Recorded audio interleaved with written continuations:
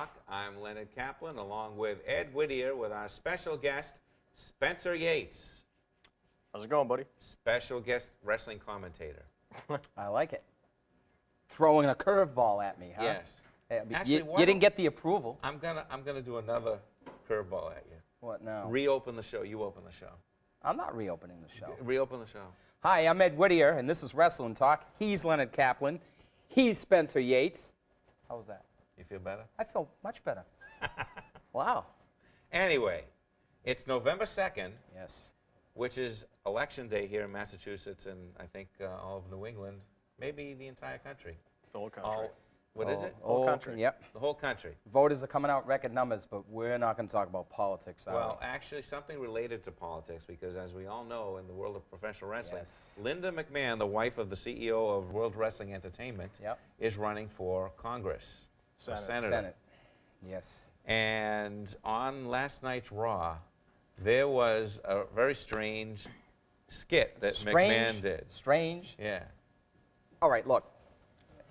She wants the world to take her seriously. Are we going for this here? Yes, right? we are. Okay. Right then and there said to me that she does not expect to win. Because only because they showed Vince McMahon in a coma? Not only was he in a coma, I mean, help me out here. And he came out? Help me out here, but he had the her opponent's banner on his butt. Yeah. I actually thought that was the only thing worth stop to watch. I was watching it this morning on my DVR, and I was just like, this ought to be something. Oh, it was something. I'll give it that. And then they had Stephanie in bed with Triple H. They didn't really show him, but they intimated that the whole thing was a dream. Right. Yeah. Now, you don't have dream sequences on something that's supposed to be real. Right. You know, and allegedly, they're trying to create, remember what wrestling is, the definition of wrestling is, you're staging an event, an entertainment event, designed to look like a contest. Correct. Okay, so it can't look like a contest if you have dream sequences and skits and vignettes and backstage stuff. What I believe what was happening there was due to all of the negative campaigning that her opponent did against her. I think that was Vince McMahon's special way of telling him where to go and how to get there. Yeah, and he didn't basically to kiss his A double crooked letter. So in other words, he didn't care about the election. He didn't care about making money. He just cared about sticking it to somebody at that moment. Well, I think she's down in the polls anyway, so no one's really expecting her to win. Yeah. So that was their way of just saying, you know what, it's all for a laugh. Right. And Vince himself, the opening thing was say, I hate politics. And I thought it was kind of funny because he came out of a coma the second the guy said, your wife has spent $50 million, and he pops out of the, and he has bumper stickers all over his chest.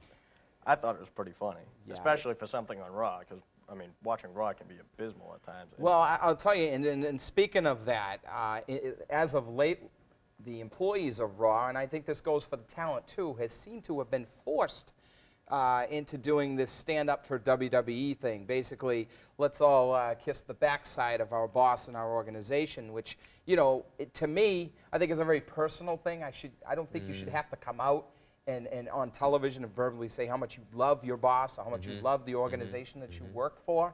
I understand where they were coming from because I don't know if this was due to the opponent or what the story was, but they tried to limit people wearing WWE T-shirts and whatnot at the polls, which is not something that you can do. You can't tell somebody what they can and cannot wear. Right. Especially if it's, quote, unrelated to either candidate, which technically it would be. Right. Because you can only tie the WWE into Linda McMahon through her past experiences. Right. But if it says WWE, vote for Linda McMahon, that would be a problem. If you're wearing a John Cena T-shirt or something to that effect. Right. Then there shouldn't be a problem. Even though they associated that, right.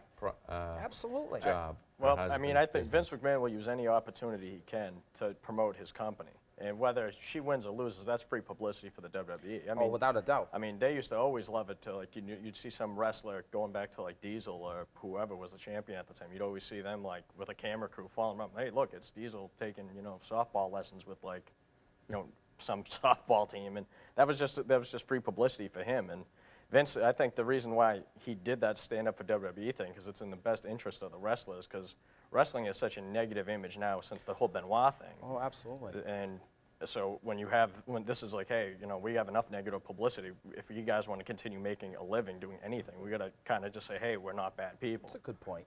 Oh, no, and I'm not saying that they are bad people. It's just that sometimes to me, and maybe it's just a cross between his character and his real personality, it just seems that his ego sometimes takes over. Right. Oh, absolutely. And sometimes I think that he can't get a hold of it. And you know what? He has the power. He has the viewership to do exactly what you're saying, to affect a lot of people, not just for her campaign, but to kind of strike back out of the people who kind of thumb their nose up at professional wrestling and such. But to me, it's things like that little performance that he did with the whole sign. As funny as it was a little shocking as far as I was concerned that if she was taking her candidacy seriously, I would have thought that would have been a negative in her direction. Oh, I think it's her way of just saying, you know what, I pretty much have this lost. Let's just have fun with it now. Because I mean, they basically, for the most part, they really haven't mentioned it on television, at least I've seen, since her race started. You know, what, a year ago or so. I think it's kind of a leap to assume that she's not taking her candidacy seriously. You know, I mean, just because he's her husband doesn't mean that he can't do that. Maybe she didn't even know about it.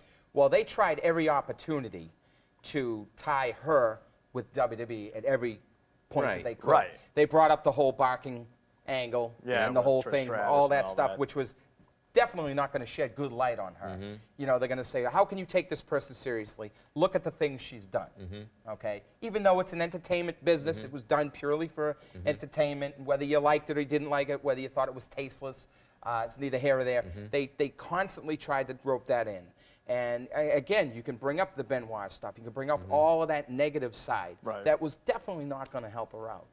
Now, I will be editing this show, so if Linda McMahon wins the election, I will be putting that on the screen so that the show will be updated. Oh, that'll be good. You know what I mean? Well, like I do with every show when we forget things or people's names. Do you want to bet money on this one? Because I'm betting she's going to lose drastically. Well, maybe. Well, as of Showtime now, I did look it up, and it said that it was projected that it was double digits in the other guy's favor. Really? Yeah. Interesting. So it'll be interesting to see. That's now, I don't follow Connecticut politics, so I'm not going to know either way. But that's just that's what I just saw the numbers like a week ago, and it just didn't sound good for it. And there's so much. I mean, they have 20 years of just things they could throw at her, just from stuff from the WWE, whether it's her fault or not. Like the Benoit thing, I don't think you could really relate that. The Owen Hart thing, you can't really tie it, but they're going to try to. I mean, that's politics, because they're the dirtiest players in the game, really. Yeah, that's for sure. Now, on that note, we're going to segue out of that, and I just want to mention before we start mentioning wrestling news that I happened to see a movie on Netflix made in 1950, which I had no thought of it being related to professional wrestling, but it actually was. It was with Richard Widmark, who was a star of the 50s, 60s, 70s, and he's passed on now, but he was a big star in the 50s, 1950. It was called Night in the City, and it had Stanislav Zabisco in it. Say that name 10 times. Stanislav Zabisco. I'm not going to do it because we don't have time. Right. And, who was the other one I just mentioned? Who was the other one I mentioned off camera? The other wrestler? Anyway, I'll put that on the screen. Well, he mentioned George Hackenschmidt. No, but I mentioned there was another wrestler in the movie, too. I must have missed that. But it was about wrestling, the wrestling industry in England, which at the time in 1950, they were transitioning from the Greco-Roman style to more entertainment style, not quite what it became later. Right. I found it very interesting because they actually had a match in there. Really? In the movie, yeah. The English catch wrestling was the basis of pro wrestling here. That's why Billy Robinson was such a good shoot wrestler, because it was a real sport. You have an English background. Yes, I do. Why you know this. And that's the basis for mixed martial arts. Pro wrestling and mixed martial arts have basically the same foundation, because professional wrestling used to be a shoot. And until Ed Strangler Lewis kept beating everybody, and then he was like, I can make some money by having this guy beat me, and then I'll win the belt back. And it worked. So when did that happen? Like 1920, 30. Yeah. I mean, I know I read somewhere during the stock market crash and during like the whole Great Depression, the only two industries that made money were professional wrestling and the insurance companies. No kidding. And it's basically because people wanted to see stuff like that. People love violence. So that's when it happened. Yeah, roughly about. So then, you know, the argument between the older wrestler and the younger wrestler in the movie was that, you know, this isn't real wrestling and only I'm the real thing. And, Right. and it was very, very heated. And, you know, what would in today's world, that younger wrestler would be the old guard. All right? Right. What would he say to today's wrestling, you know? Well, I think if you were to compare, let's say, your typical wrestling match from the 80s Yeah. to your typical wrestling match, if you can even get one in, of today, Right. Yeah. good point, right? You're going to see a lot of high flying, you see a lot of spots.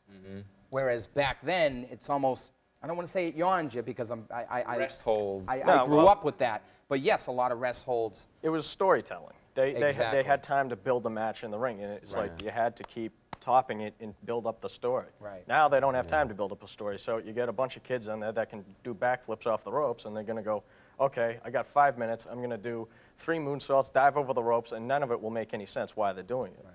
That's half of I think that's what's lost about today's wrestling is there's no storyline build-up. Well, that's why when you find somebody who's good behind the mic, you know, good appearance, good facial expressions, and can talk and can wrestle, eventually they get to that storytelling in the ring if they're allowed to have the time to do it. And that's key because you're not going to get that on today's television. Now, I can't speak for TNA because, and I've readily admitted this, I don't watch enough of it. Yeah. And I hope to change that. You know, since Did you take NXT off your schedule? NXT's no longer on television. They've transitioned now. Yeah, they put that on the because internet. they were No one watched abysmal. What was your thoughts on that? I mean, I never watched it. It was. You know, Did you watch the other ones, or did you stop watching when they went to this third edition? I watched when it was the renewed ECW program. I watched that, and I watched it almost with a bottle of Pepto next to me because I was like, I was one of the few people who actually watched the original ECW that was on the Spanish channel at 1 in the morning. Oh yeah, I remember. And I remember watching that, and like, you know, it's people kind of look back on it with rose-colored glasses, but it's like I remember the original ECW being okay. It was, I mean, it was good. They had some decent wrestlers, but the undercard on some of those shows was pretty bad. But, Sure.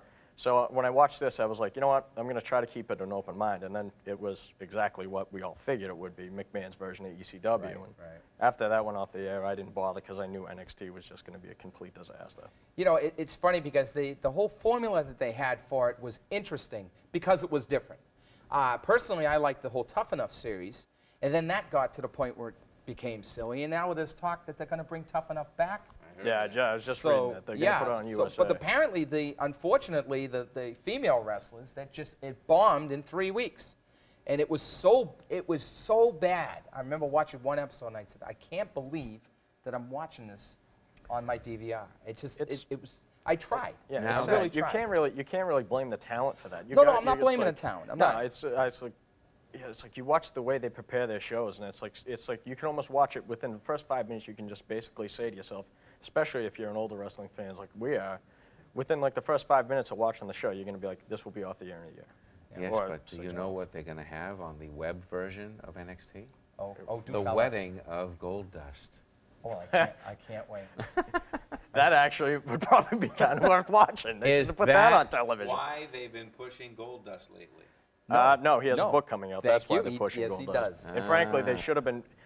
Here's a guy that can actually wrestle, can talk, and can do the entire 9 yards. Yeah. And they're pretty much just going to job him out. They're going to give him a little bit of a push, just to sell his book, and then they're going to sooner or later job him out. Probably. And hey, you know that's a good prediction because let me just see. I wrote it down. His book is due out December 7th. So what do we figure? Done by the New Year? After the New Year? He's kind of young to have a book, isn't he? Yeah, well, he's been through a lot. I mean, he's got a family too. Yeah, he grew up the son of the American dream. I mean, yeah, there's true. There's a couple books right there. I guess. You know?